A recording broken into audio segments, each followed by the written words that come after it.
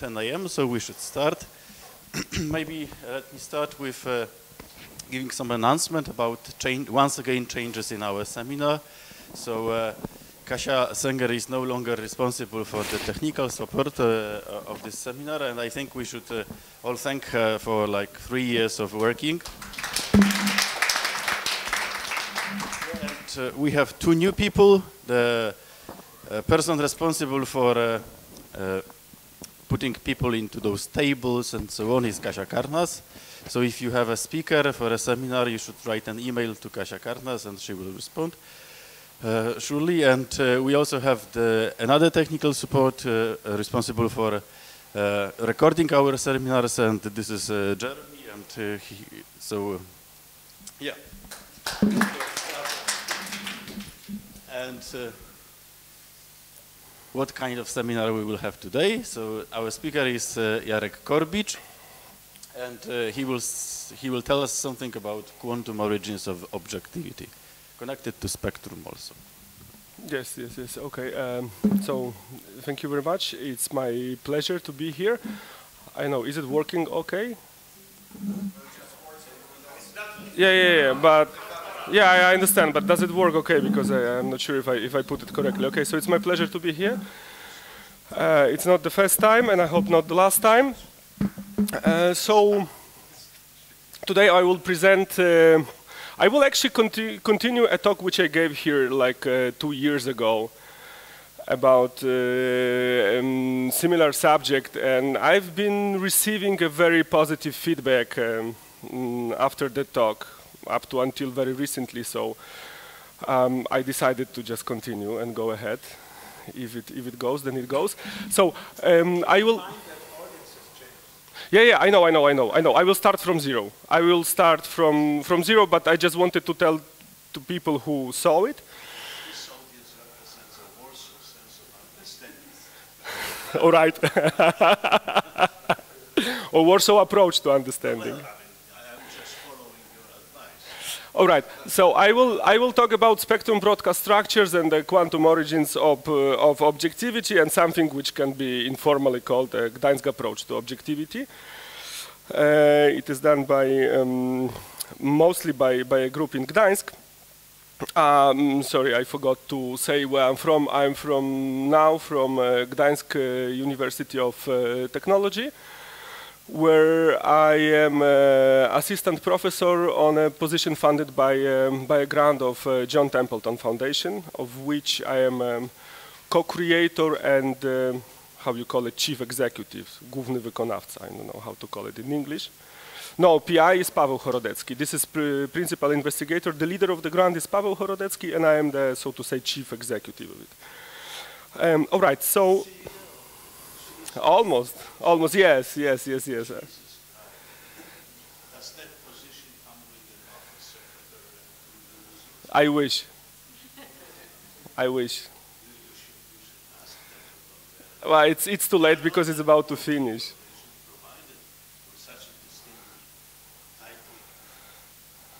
Okay, so that's the plan of the talk. I will introduce the notion of objectivity and why I need it, why is it interesting. Then I will introduce what we call a spectrum broadcast structure, which are multipartite quantum state structures. Later, I will rush through the appearances in known models of quantum open systems and decoherence. And then I will come back to more general questions and conclude with some remarks. So let me start with what the problem is. In quantum mechanics, generally, observation disturbs a system. Okay, we know it, and we live with that. But then, at the level of a macroscopic world, we do not seem to observe it because we have this feeling that the world is objective. So many people can look at the same object and see it more or less the same in the same way. So how comes? Okay, how to build this bridge between quantum mechanics and classical world, and actually, if quantum mechanics is supposed to be the most basic theory of nature, it should explain it somehow. So there should be some mechanism which would explain why we see this sort of a robust, I will use this word reality, but please don't kill me.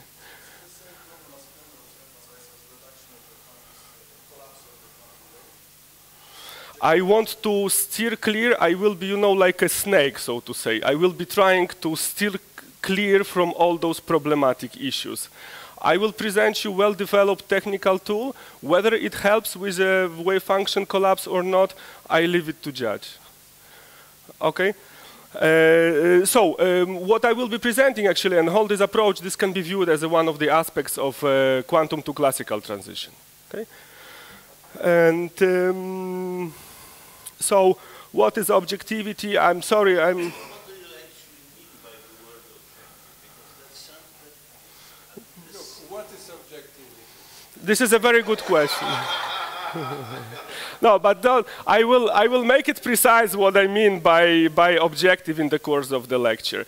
I just wanted to give you some little overview of how objectivity comes in different fields. I'm sorry for this slide being so primitive. The specialist in Gdańsk is Piotrek Mironowicz, who provides us with a very good background, but unfortunately I was a little bit too slow to steal his transparencies on the question of objectivity and existence and how it was treated in philosophy since the ancient times. So I will just give you this sort of a simple simple overview. So mainly objectivity is some sort of observer invariance, yes, that many see the same.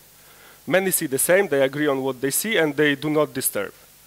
Okay, what I will be actually using will be the last thing, an operational definition given by Wojtek Żurek. It's not, but it will become.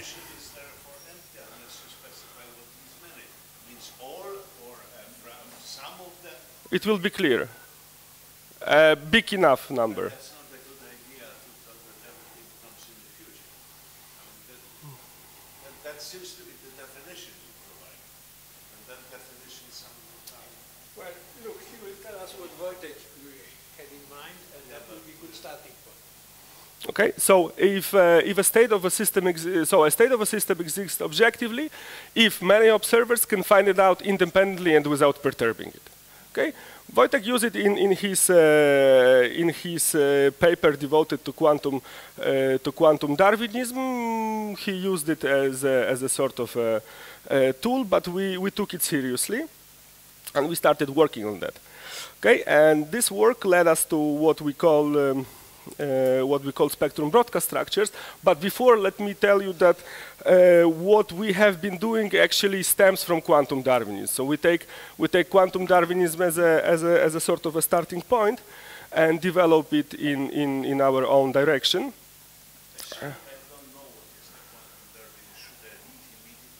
I will be trying, as you can see, I will be trying to explain it.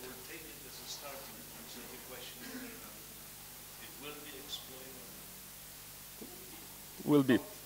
Okay, so quantum Darwinism is a more realistic and refined form of decoherence theory.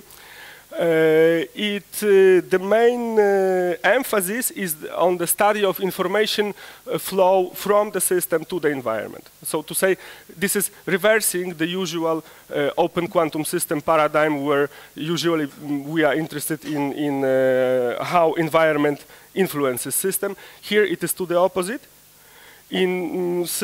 Environment is promoted to information carrier, not just a source of noise, but information carrier, and the question is what kind of information about the system it obtains and how during the evolution.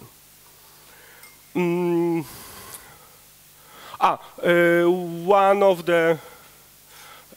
of the assumptions of the setup is that actually the environment is not just one big bath, let's say, But it's not just one big system, but actually it recognizes the approach recognizes that it is actually usually a compound system. When you think of most models of open systems and decoherence, this is actually like that. Okay. And the main one of the main points why study information which environment gets about the system and not vice versa. This is usually done well. If you think a little bit, then you will see that most of the observations which we do, at least as humans, are indirect observation. Now you see me because there is a photonic environment which gets scattered and which reaches your eyes. Sorry, yes. I'm not very good in drawing pictures in LaTeX. So I mean that the system interacts pairwise with each of the sub-environment. Okay? So we usually draw this sort of a star and so on, this sort of a star star feature, and this means the link means interaction. Okay? Pardon? Well, so this is related to the question many. We start with finite, so in concrete calculations we start with finite, but then somewhere at the end we are interested in a sort of a thermodynamic limit where we go with the n to infinity.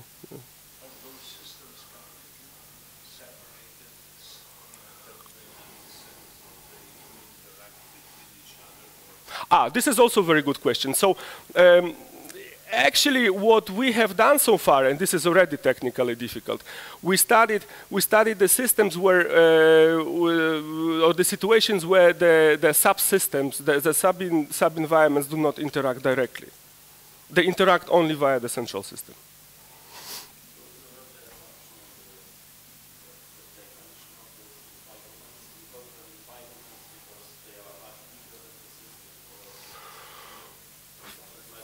It does not matter. It does not. It does not matter. Yes, it's just a name.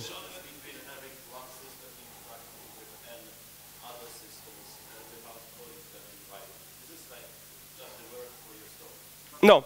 It's not the word for your story, because when you come back actually to that definition of objectivity.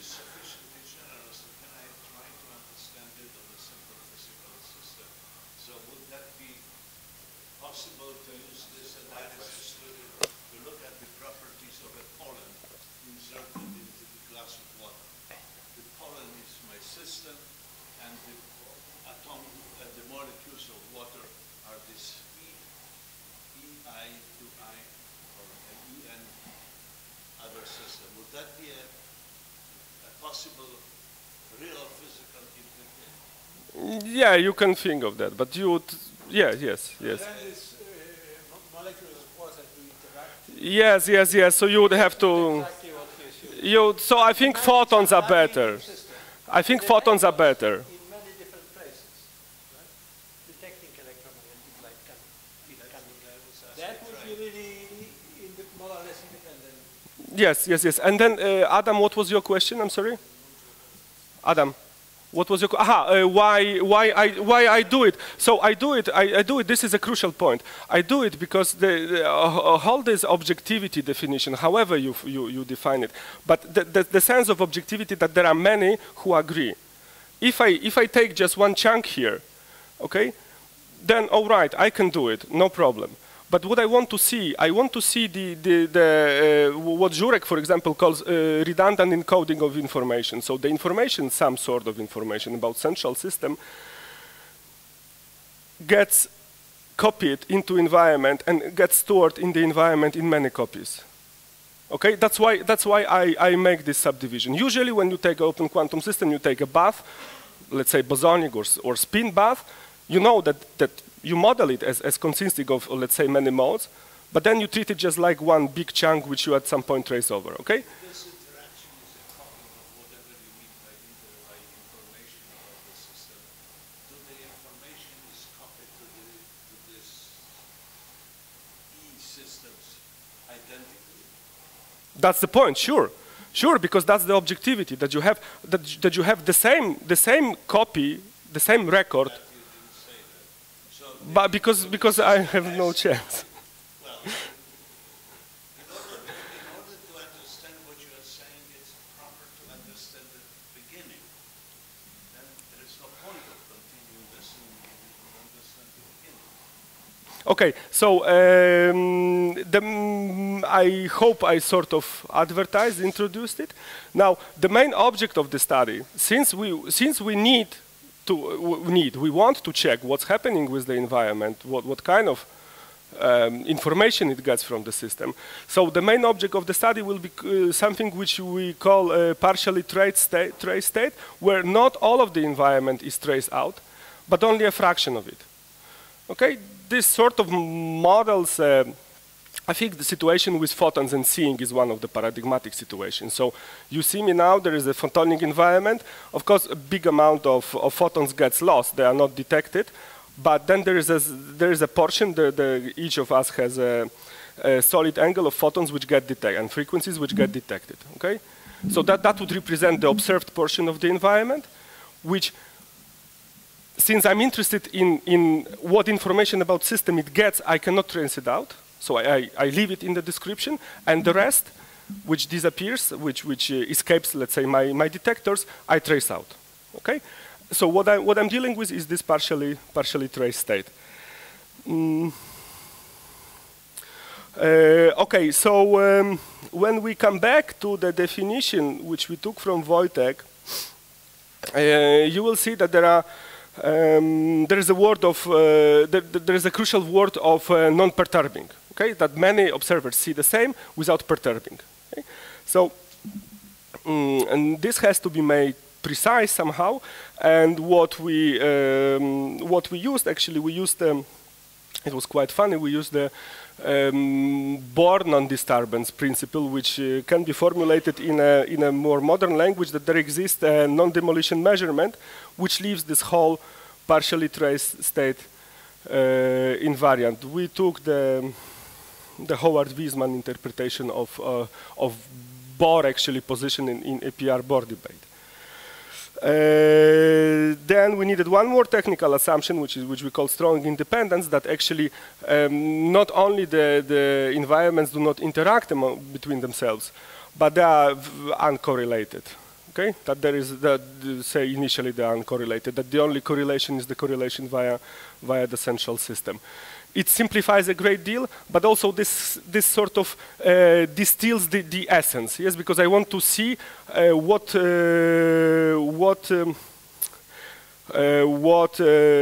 let's say information about the system gets particular portion of the environment. I don't want to see it being correlated to the other.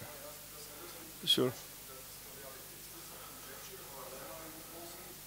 No, this is not a conjecture, not a lemma. This is a technical assumption. Okay, we interpret a word non-disturbance, which is in the definition which we took as a starting point. We interpret it in the sense of non-disturbance due to Bohr. So there exists a product projective measurement which acts as a non-demolition measurement for the whole state. Okay.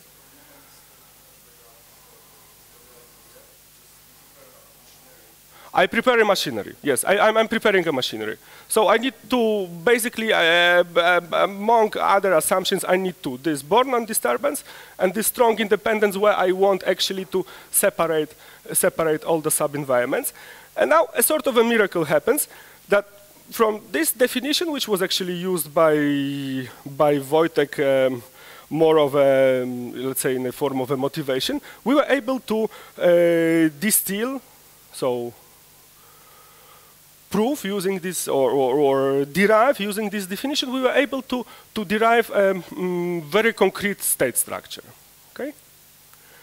So under those two pivotal assumptions which I showed you, so the Bohr non-disturbance and strong independence plus some other technical assumptions, we were able to show that basically the only state structure which is compatible with this definition of objectivity is the following state, which we call the spectrum broadcast structure, or SBS, where I don't have a point. I'm quite tall. So what you see here is some. Okay. All right, so let me explain the state. This is some basis in the Hilbert space of the system. Usually, if you trace this out, you will see that this is nothing else than the usual decoherence. So this is a pointer basis. These are initial pointer distributions. And here are some signal state on the fractions of the environment, which we left under observation. And they have this property that for different index of the pointer, they have orthogonal supports. Why the density matrices for the environments are labeled by the same index as the states of the system? Ha! This is a crucial point. This is the crucial point. This is the crucial point. This is how Is it a general structure or is it assumption or what? No. It is derived. It is derived from the definition. From this assumption he made, one can derive this form of the state. It is derived. Of course, it is derived. Yes, I took the definition, I used two additional assumptions, and I derived this state. Okay? And you see that what actually happens is that some information about the state, now it becomes all what I was saying at the beginning, becomes more and more precise. So what is the information about the system? The information is the classical actually information is a number, is the index of the pointer state, which gets proliferated in the environment in many copies. And because of this orthogonality of the supports, it is actually perfectly recoverable and without disturbance. Of course, if I ask the right question, so if I ask questions in forms of projectors on the orthogonal supports for different index I. Okay? So you see that it works. It is a simple state structure, but so what?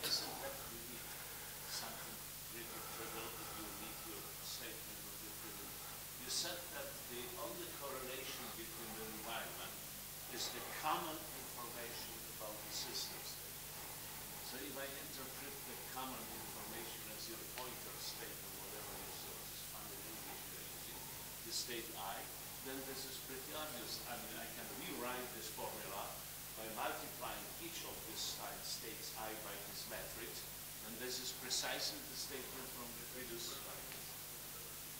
No. I assure you that no. Well, What is the statement from the previous slide? there was some relation to the only correlation between you trace. In other words, you trace something which you leave in each of the informations, in each of the environment. You trace everything except of that part of information which has been copied to the system which was copied to the environment from the system.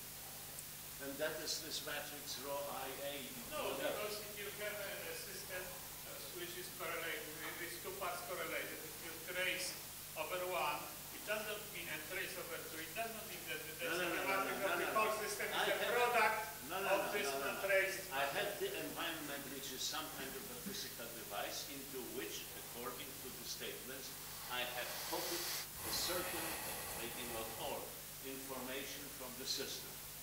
Okay, so therefore in this environment, a part of it is now the information from the system. No, but I have not copied anything. Okay. And then you trace everything except of the environment, except of that part which is copied to it from the system.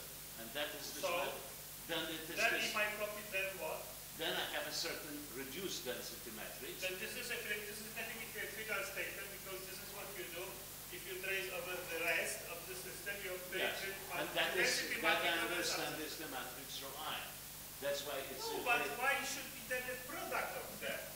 So, because that is why I can always write the density matrix in the form of a PI times the No. II. no, Yes. this is not Any- the most any- general. any No, this is density not the matrix. most general form But that of is the density. most general form of the density No, matrix. it is not.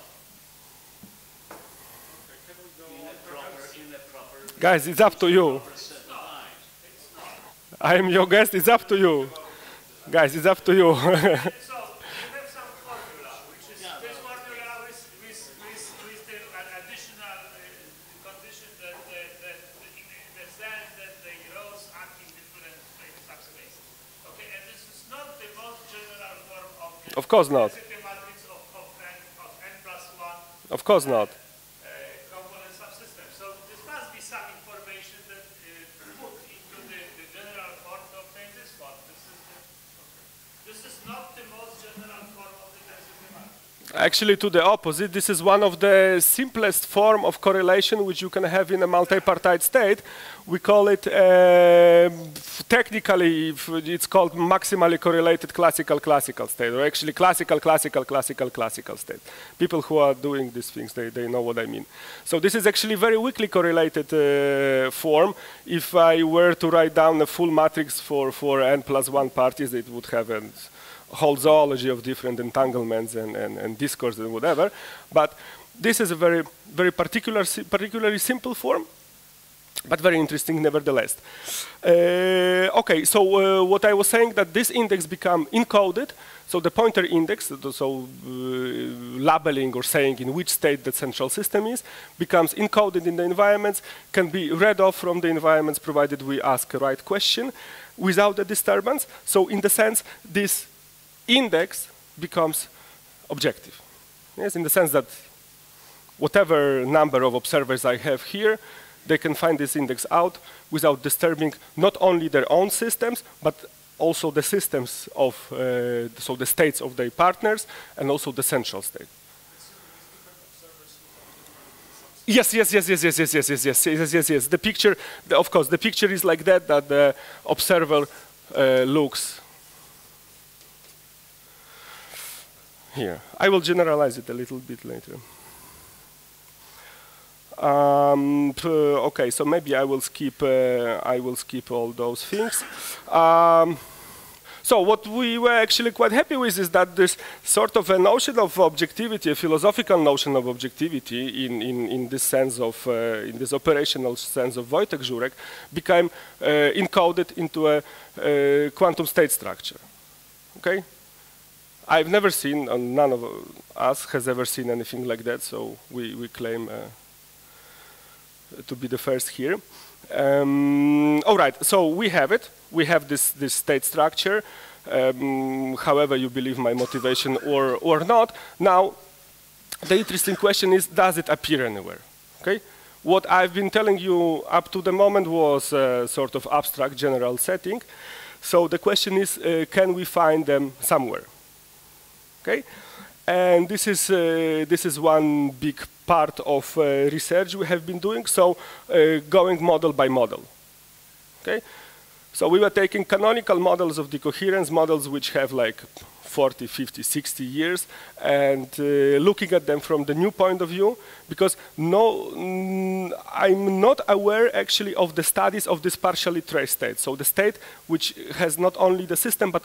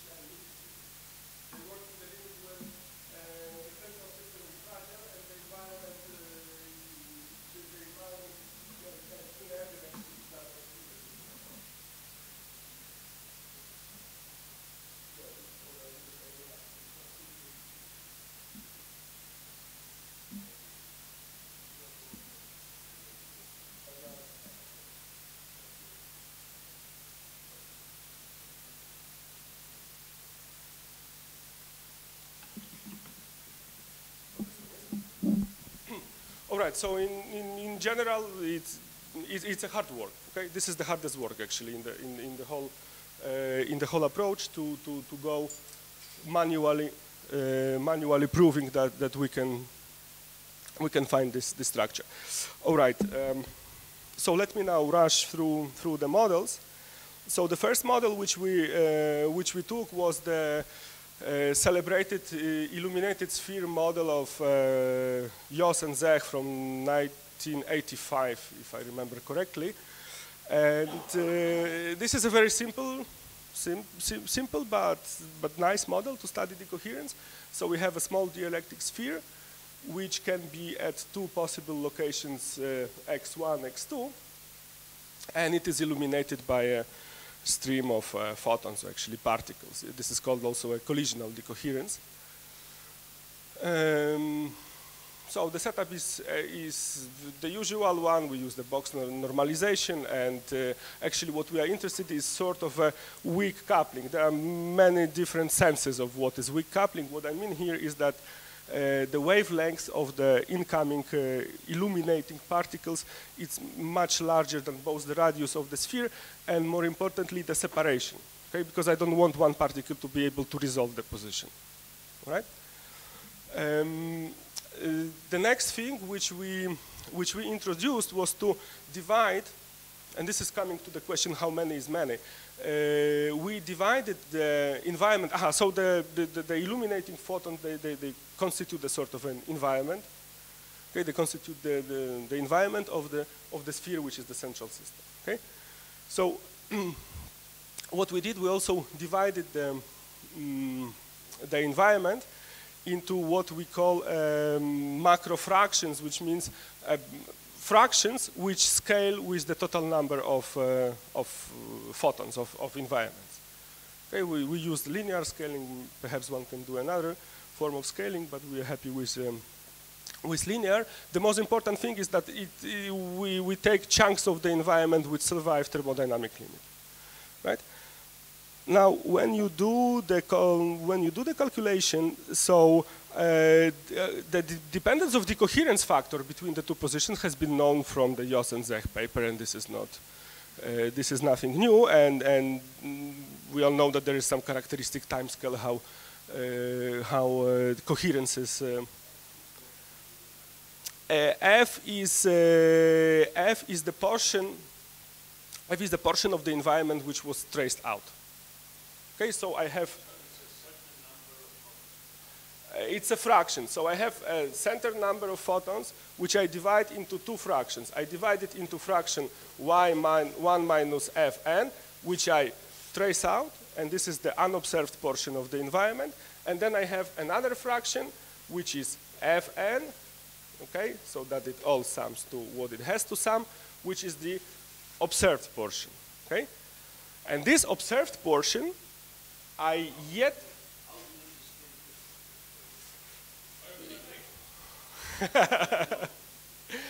this observed portion,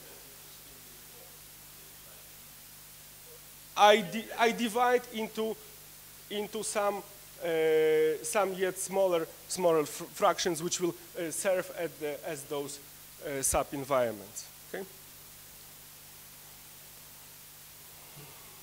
Now, what we calculated was distinguishability between the macro fraction states. So I grouped the photons into fractions which scale linearly with the total number of photons, and we calculated the state fidelity. It was apparently not easy.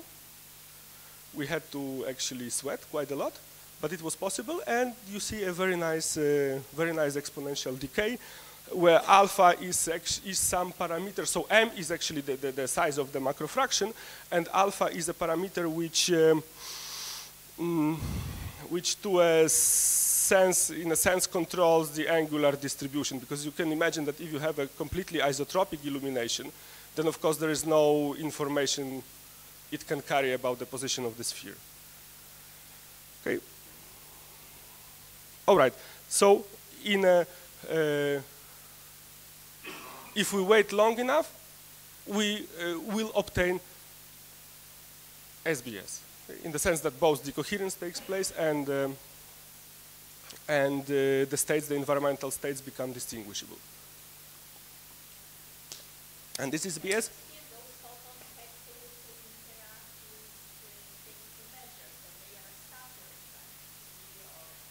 They are scattered by the sphere, but I'm not interested in the details of the scattering. I'm sitting somewhere far away. Pardon?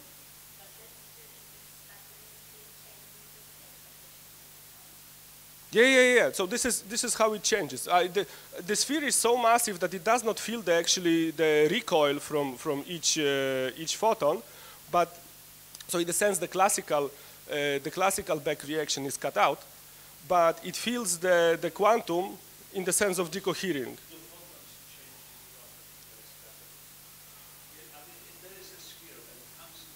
Sure.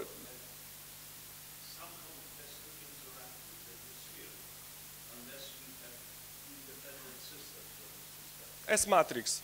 Just so I'm not interested in the details. Yes. Otherwise,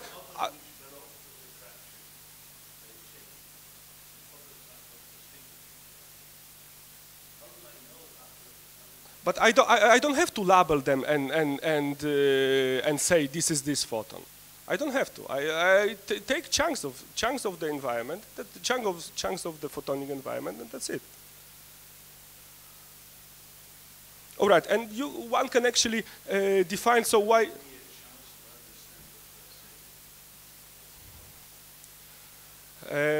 One can define actually a channel.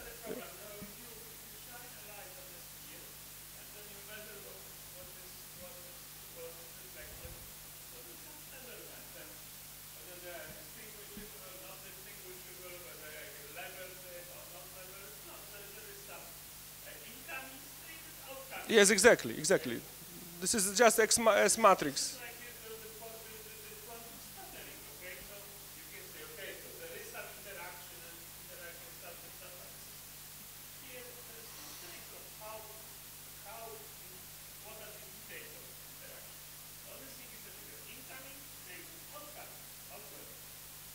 Exactly. The details are completely uninteresting.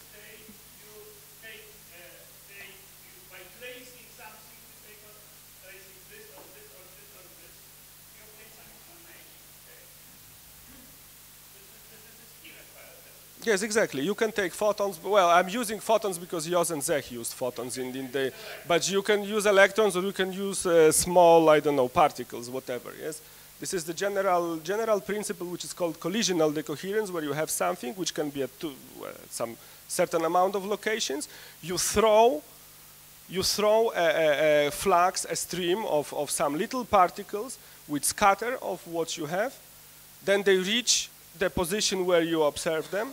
You are not completely interested in how they scatter, what is the time scales of the scattering and all this thing, and you observe how they scatter depending on where the scattering object is, and that's it.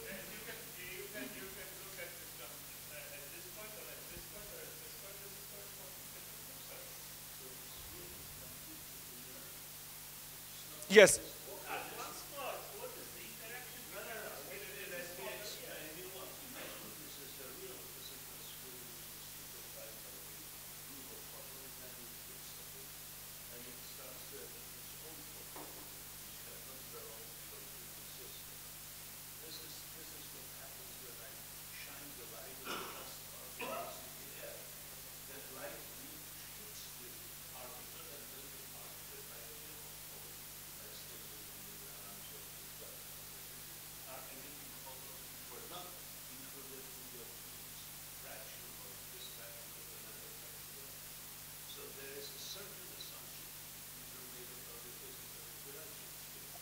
I just said that we cut the recoil.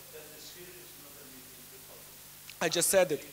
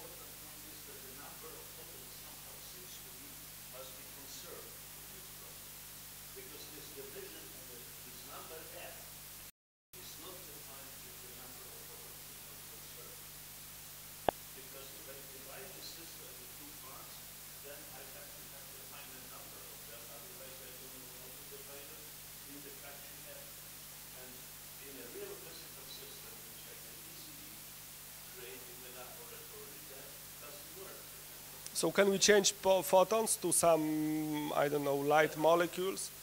Can we change them? So that, but this is, but that's the point.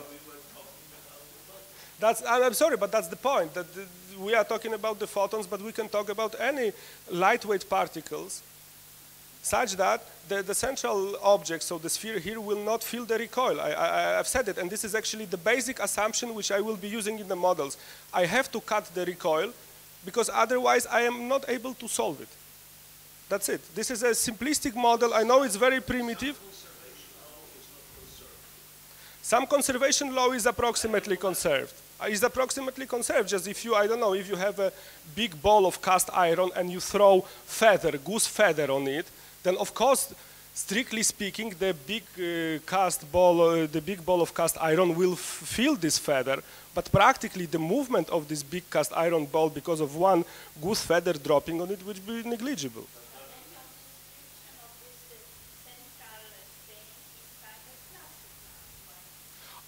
Yes, I will come to this point. I will come to this point.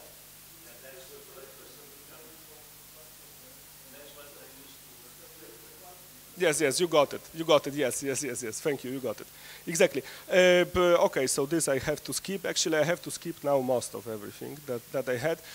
All right. So as I told you, we went model by model. Okay. The illuminated sphere was actually the first model, and actually it was before this general theorem which I told you.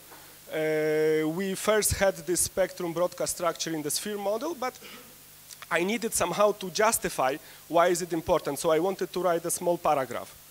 And this small paragraph exploded into the whole theorem which I showed you, singling out spectrum broadcast structure as basically the only structure compatible with this Jurek's notion of objectivity. All right, so the next system which you can sort of imagine is a spin-spin, okay? We took a spin-spin system in a very simple version, so without the tunneling, and we were able to show both the short and the long time behavior of the decoherence and the fidelity. This is spin 1/2, so there is only one decoherence factor and there is only one fidelity factor. So there are two states. Okay, so we were able to study spin model. Then we were able to generalize it to a spin register, okay, where instead of one central system, you actually have a whole collection of central systems which interact with the environment. Okay. What is important here is that instead of a coupling constant, I have now a coupling matrix, and this actually brings a whole nice zoology of possible situations, because we have decoherence-free subspaces.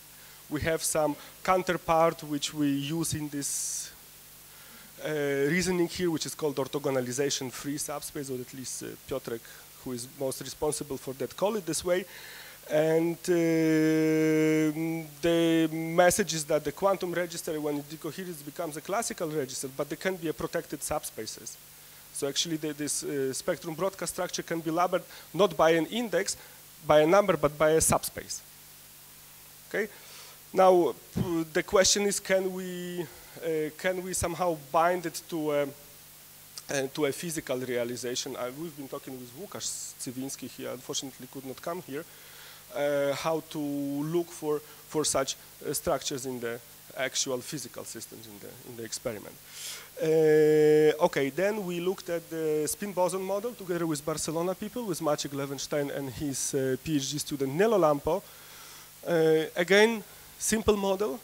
Again, I apologize for the simplicity, but even here the calculations are not so easy, so to say. So if someone has an idea how to move to less trivial models with the self-dynamics of, let's say, the central qubit, you are welcome. We took the usual spectral density with the omissity parameter controlling Markovianity, which is here actually one has to be careful how to define Markovianity here, yeah? Because we are dealing with this partially traced state and not just with the trace of the system. So Jaś Tuziemski was able to write down a local master equation for this, and we read out what is the proper Markovianity measure in this context. So we studied in the most interesting for us region of intermediate temperatures, because basically when everything is cold, when the temperature is close to 0, then there is no difference between decoherence and orthogonalization, so this obtaining of information by the environment. Decoherence this already means that the environment has the full knowledge about the system possible. Basically because at low temperatures the states are pure. Okay? At high temperatures, it's to the opposite. Decoherence is quite effective, efficient, but the environment is so hot, it's so noisy that it learns basically nothing about the system. Okay, so the most interesting is the region in between. The moral of this investigation was that apparently there was no connection between the SBS formation and non-Markovianity, which was actually a driving force for Nello to study it. We are preparing a register version of it with some nice effects there, connected to the time of flight. One more thing which we studied was the quantum Brownian motion, and this is by far the most difficult Hamiltonian because of the self-dynamics of both the system and the environment. Okay? It all looks I know that it all looks very simple. It's just a quadratic Hamiltonian. You can sit down, write down everything. Go ahead. Okay? The point is, of course you can write down. You can use powerful methods, let's say, of Hacke, of Wigner functions. But to get what I need, to extract the partially trace state in such a way that I can compare if it has the spectrum broadcast structure or not, this is the difficult part. Okay? So what we did was, again, cutting back the recoil. So in a sense, making the central system classical, I agree. I agree. It is classical, so it is classical in the dynamical sense, but still it can decohere. Okay?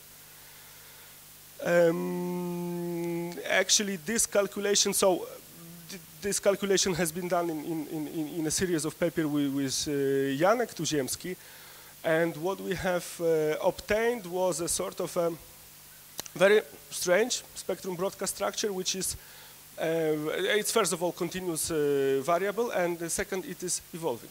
Because of the non-trivial evolution of the system and the environment, it continuously evolves, but keeping the spectrum broadcast structure form.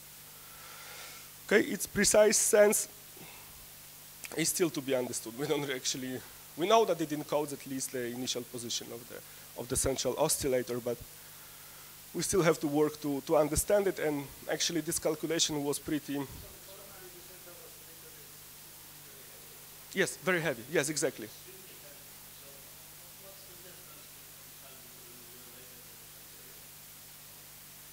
We don't go to Kaderer-Leggett. We don't go to Kaderer-Leggett regime. It's uninteresting for us.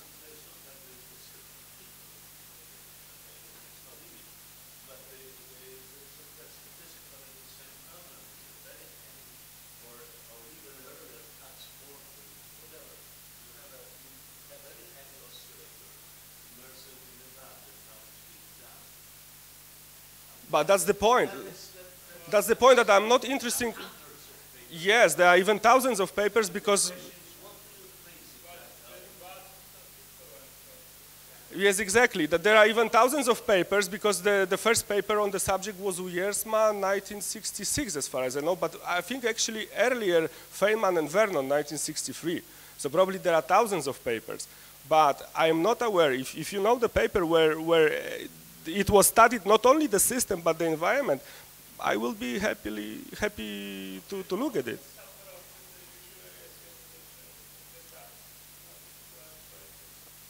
And it's just cut out, it just trays out, and that's it. Okay, so if I may, the most interesting model, so that was the most difficult model, and it still needs some work.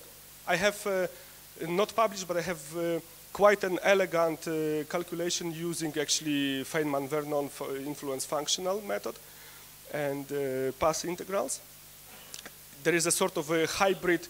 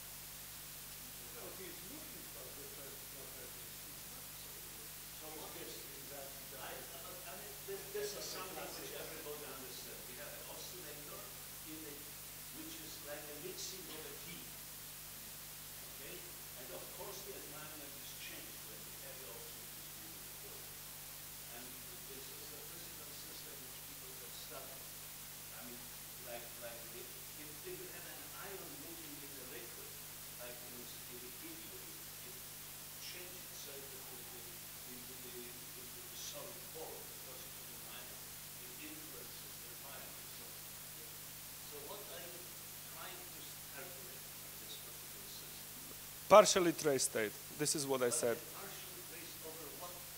Of a certain degrees of freedom of the environment, which I choose them. I choose them. I take the spectrum. I take a spectrum. Okay, the frequency number 1, 2, 100, 350. Yes, I choose it. This is my right to choose it.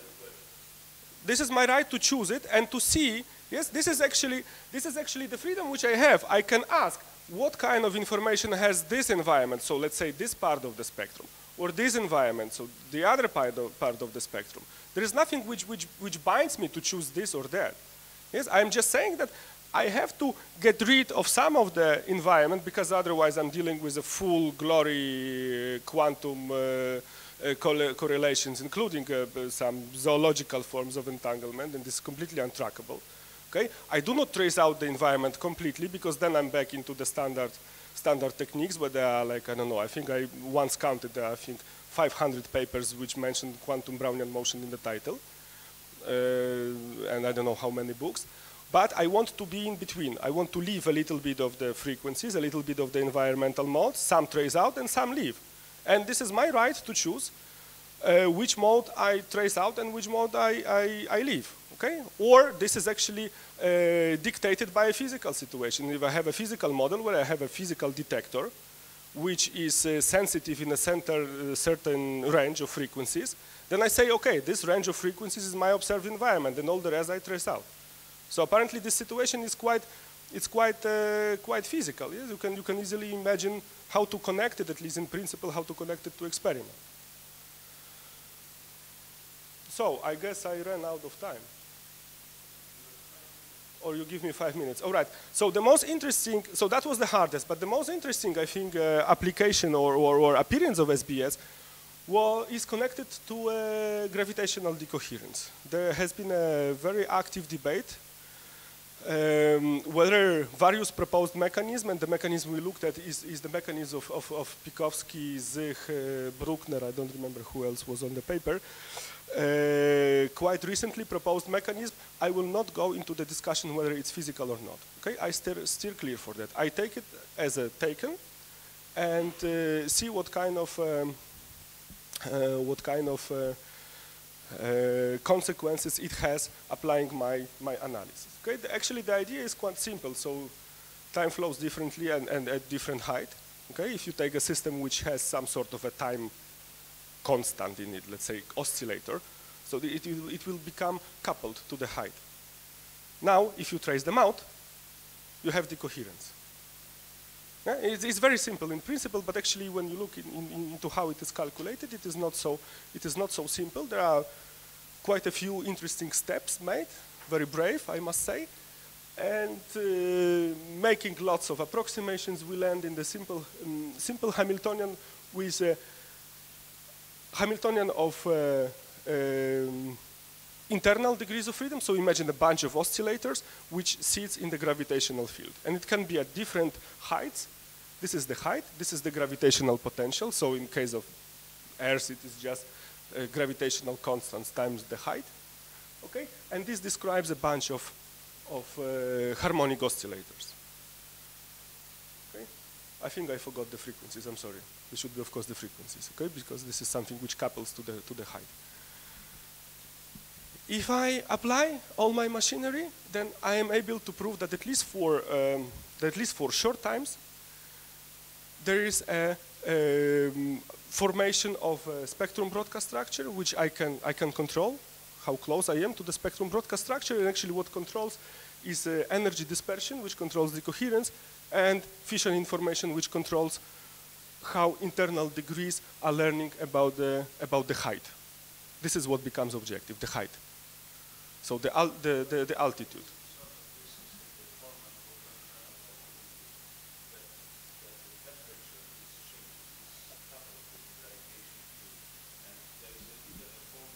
There is no temperature. The temperature is a measure of the frequency distribution. Not necessarily. Why? If I have a system in which the gravitation field couples to the common voltage of formula which depends you, so you could have a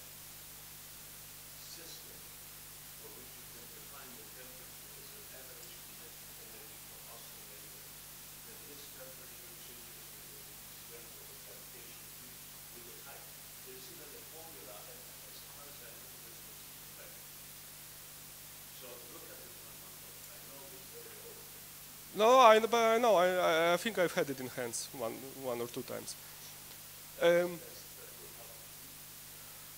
Okay, so for short times I can show it. For longer times I can also show it, but actually just on the example of a displaced thermal state. So when the oscillators are in the displaced thermal state, I have to displace it, because if you look at this Hamiltonian, you'll see that if I take the internal degrees of freedom, which here plays the role of environment, if I take them in a state which commutes with a Hamiltonian, then of course there is no information encoded. Yes? It commutes, so those states will not simply evolve, but the decoherence will happen anyway. And that's actually the Pikowski setup. Okay, so let me go very quickly through two more general results. So we took a general Hamiltonian of the measuring form, or I finish. What do you want? It's up to you guys. I'm all yours. Yes, yes. So it's up to you. Shall I continue or shall I? Okay. So I will go very quickly. I've been cheating you a little bit all the time before, because I told you that I'm looking at the decoherence factor and state fidelity, and from this I say that we obtain the spectrum broadcast structure. But this is of course mathematically not exactly correct. In order to be exactly precise, what I have to do, I have to sort of look at or one way is to look at the distance, trace norm distance, between my actual partially traced state and the nearest spectrum broadcast structure state. Okay? So in work with Piotrek, Mironowicz, we proved this sort of a theorem, which actually quantifies or bounds the trace distance to the closest spectrum broadcast state via the decoherence factor and the state fidelities. Okay, so this allows to say if I have this and this small, I am close to some spectrum broadcast structure. Okay, so this puts it on a more solid mathematical ground. The last thing which I wanted to show you is the question if spectrum broadcast structure are generics for those measurement Hamiltonians. Okay? This looks like very easy. So the Hamiltonian is of course so trivial that you can solve it in your head. But the difficult point is to give it some sort of to use some sort of genericity arguments. Okay? What we did, we used the Gaussian unitary ensemble to draw all the observables. So the system observable, so the observable which is being measured, and the measuring observables in the measuring apparatus, which is how I call environment right now. As you see, it has different names. We draw them from different Gaussian unitary ensembles, and the goal is, of course, to estimate the average of this minimal distance to the closest spectrum broadcast form. Okay, and that was difficult. That was difficult. Okay, this is some technicality, but we were able to get what are the average behaviors of decoherence and state fidelities, how they behave with the dimensionality of the system, of the central system, local dimensionality of the environment, and the number of the size of the fraction. Okay, and decoherence dies very nicely, but fidelity has this peculiar behavior. With the local dimension of the environment, it does not want to die, to the opposite. I don't know if this is visible. Okay, but maybe this is not so interesting. So these are some sample plots of decoherence factors and fidelities as a function of time and as a function of local dimension of environment, dimension of the central system, and the size of the macro fraction. So basically, this is fidelity. So whatever, and the different curves are for different dimensions of the central systems and local dimensions of the environment. Whatever I do, it does not want to go to zero. It does not want to die. I have to take a big macro fraction. Okay, this is the only, when you look at the formula, you will see that this is actually the only way to to dump it here, yeah, because of this d in the denominator. All right, so using this, we were able to show that this average distance, actually, when the macro fraction is big enough, this average distance dies. Then some typicality or some genericity arguments based on the Hevding inequality, but actually better can be done, I think. And the conclusion is that when the apparatus is macroscopically coarse-grained and we wait long enough, we get that results of the measurements are objective. Okay, very nice result. We had bad luck with the PRL editor because we got two very good initial reports, but then the editor wanted to kill the paper, so he was sending it to some random people, I guess, because the reports which we are getting were more and more random. Guys, concluding remarks.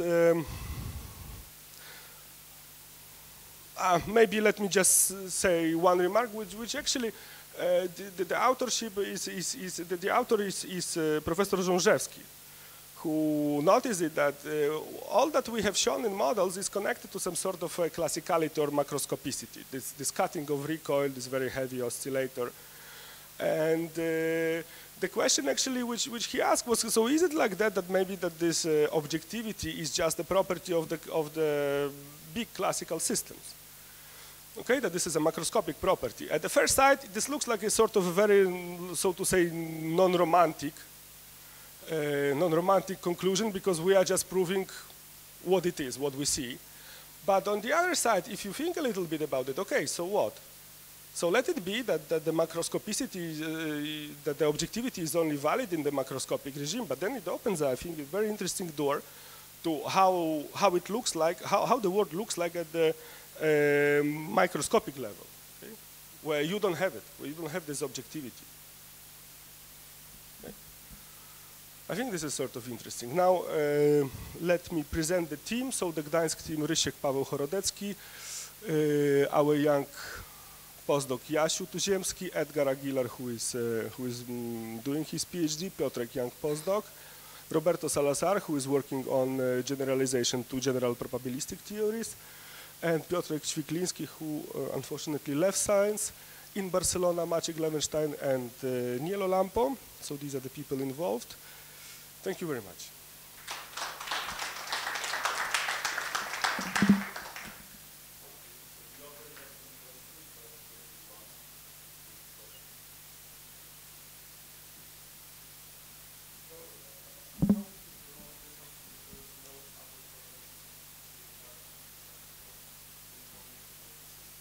How what?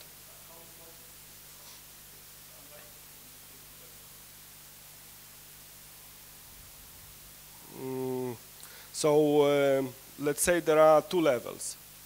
So at the conceptual level, what I will be able to prove is not the fully spectrum broadcast structure, but something like this. How to call it? Let's say Ri. Okay, then I will be able to prove just this, where this is just a state of the environment. It does not separate. Full environment, or the environment which I left under observation. Okay, I will not be able to break it. That's why I need this assumption. On the calculational level, I don't know if you ever seen calculations where you start not from the fully product state, but when you start in all the models which I presented, when you now imagine that instead of fully product state, you start with a state which has initial correlations, and the complication of calculations, it grows like exponentially. There are papers like that. For example, in quantum Brownian motion, people studied situation where when there are some correlations between the environmental oscillators, environmental modes, but the sheer complication is huge. So it is, I would say it is both important from the conceptual point of view and from the practical. But you can try going around it, of course.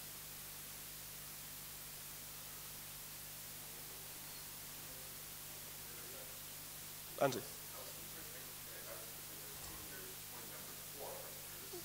Sure. Well, this is just it is just an idea. It is just an idea, but since we are dealing here with objectivity, so can it be that actually what we perceive as real is some sort of an illusion? Yes, because those, it can be, I am just widely speculating, that those spectrum broadcast structures, that they are being notoriously formed in everyday situations, and they give us this illusion of objectivity. And then we make, actually I wanted to talk to you about it, because I have those ideas that maybe this is a property, some property of a human brain, that we make that this sort of an abstract step, that if we think that if nobody looks, it still exists.